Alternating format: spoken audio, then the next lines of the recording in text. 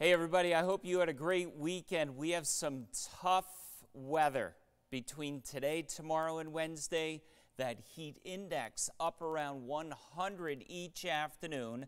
And you need to pay attention for some isolated strong to severe thunderstorms rolling through. So let's get this started on a Monday. Very high humidity developing around the state as the day goes by. 90-ish for the shoreline, 95 inland. You can easily add 5 to 8 degrees on for the heat index today. So for much of the state, it is going to feel like 100 degrees. Now, a couple of these storms, they could be severe with a very strong wind gust. So pay attention to the News 8 app. And if the sky starts looking dark, expect a quick moving storm to come through. Any storms dying out this evening, tough sleeping weather overnight tonight, 70s.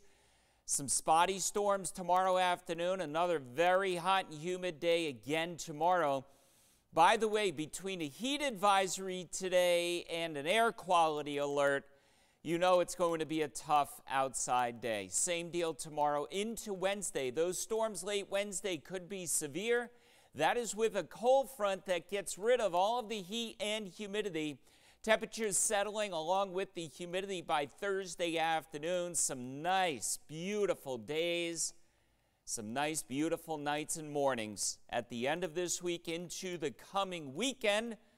There could be a dying front coming through on Sunday with a leftover shower storm, but right now it's looking mostly dry and beautiful into early next week. But be careful in the heat today, tomorrow, and Wednesday. Remember the pets as well. Have a great day today. Hydrate, and let's have a great week. I will see you tomorrow. Bye.